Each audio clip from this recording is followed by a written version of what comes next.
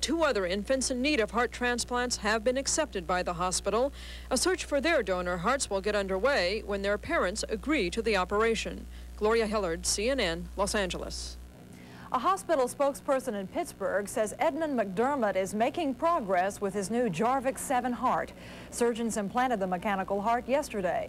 McDermott suffered from a degenerative heart disease. He was waiting for a donor heart, but his condition began to deteriorate, and doctors decided the Jarvik 7 was the only option until a human heart becomes available. McDermott is listed in critical but stable condition. You're about to enter